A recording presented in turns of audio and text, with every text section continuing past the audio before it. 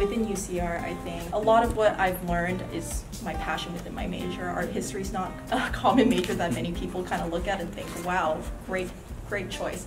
But personally, myself, I think art history is actually really interesting. And I don't know anyone who's ever taken an art history class and told me that it wasn't interesting. Because originally when I was in community college, I wanted to be a graphic designer, and then I wanted to be a photographer. And then now here I am, I want to be within museums and curating shows and things like that.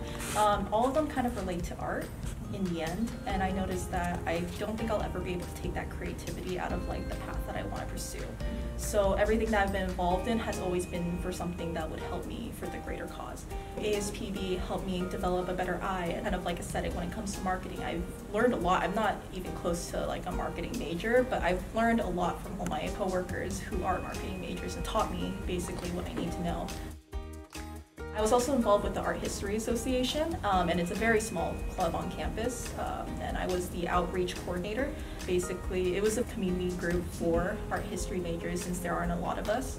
And so through that club, I got to meet a lot of my close friends that I still talk to today. And then Arts Block, because of museums, it's really helped me. So I think all these kind of different experiences that I've went through here at UCR has really led me towards a path of, towards closer to the path of what I would like to do.